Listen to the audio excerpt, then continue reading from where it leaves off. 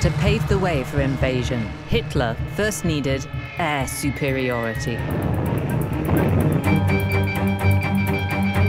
In July 1940, his Luftwaffe took on the RAF in an aerial fight, the Battle of Britain.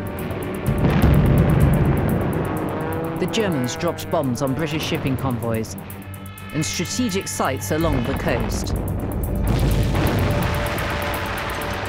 For many British people, this was their first glimpse of the planes they'd feared for so long.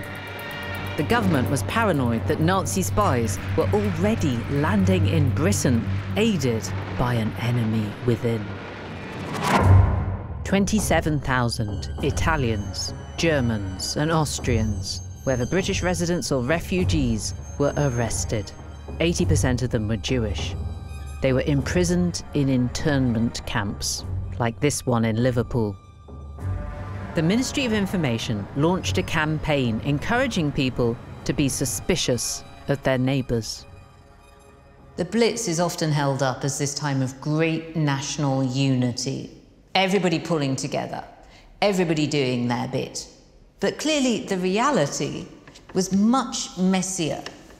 I think that at the moment Britain faced this terrible test, there was genuinely some confusion about what it meant to be British, what values you should uphold.